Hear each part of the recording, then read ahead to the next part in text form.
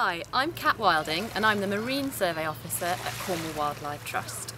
I coordinate our exciting programme for scuba divers called Seasearch.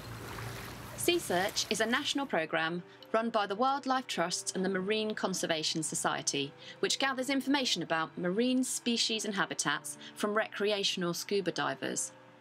We offer training and support to our volunteer divers, enabling them to collect this information both on specific Seasearch dives and as part of their normal fun diving activities. By participation in Seasearch, volunteers gather important data for conservation and hopefully also have a lot of fun in the process.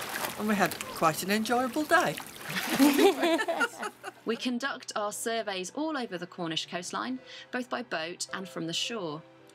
Divers can Seasearch their local dive sites or take part in exploratory Seasearch dives. In this way, it offers our divers the opportunity to explore new and exciting underwater habitats. It's a great way to enjoy diving with like-minded buddies, to learn more about what you're seeing underwater, giving a new focus to their hobby.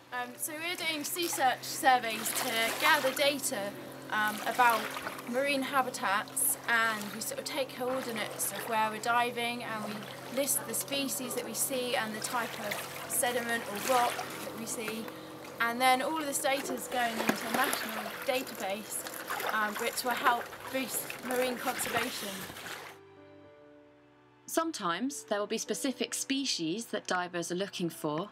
Sometimes we survey a particular site, monitor the condition of a habitat, and sometimes they are simply recording what they see underwater so that we can refer to earlier records and track any new developments or changes. After each dive, the volunteers are given a survey form to complete, for which they identify the species and habitats they've seen, either by referring to photos they took on the dives or notes that they have made. Seasearch data provides evidence about what species and habitats are found in our waters, and this data is otherwise very difficult to obtain because the seabed is not an easy environment to access.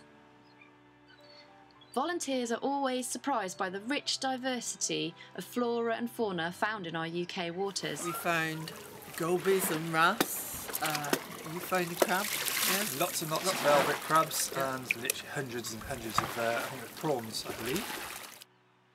At the moment, we are focusing our survey efforts on diving to support the creation of marine conservation zones in England. Last year in Cornwall, Seasearch divers conducted 82 different dives, enabling them to collect over 4,000 different individual records and to identify more than 500 different marine species. This phenomenal survey effort highlights the incredible diversity of marine life found in our UK waters.